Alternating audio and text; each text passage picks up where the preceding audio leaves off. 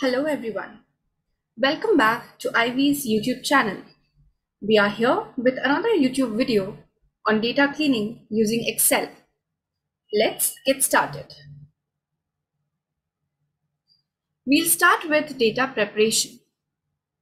Data preparation is the process of transforming raw data to analytics ready data.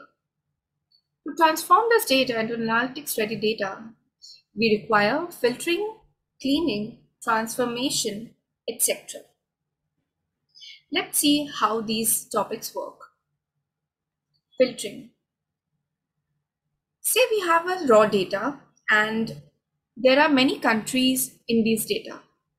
We only want the data of a country, say China. So we'll filter out all other countries and keep the country China in the data set. The next topic is cleaning. Say we have a data of missing records. As you can see, in these records, there are missing values. Cleaning will help us delete these records and have a complete data.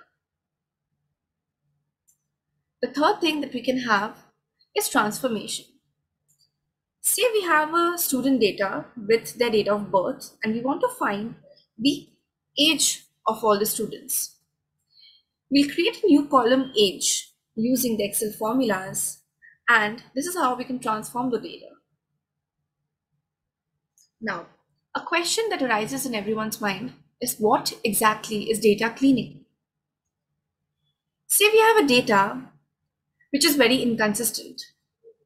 So the process of finding and dealing with those problematic data points within a data set is called data cleaning.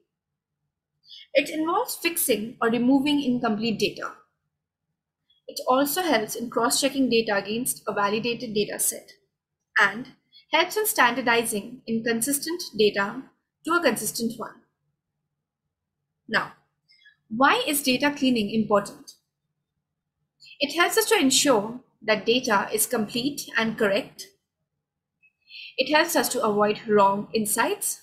That is, it results in very insightful data.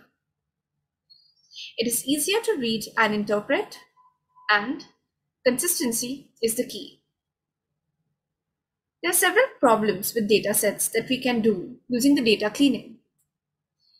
In the next video, we will discuss all the types of problems. Stay tuned to Ivy's YouTube channel. Thank you.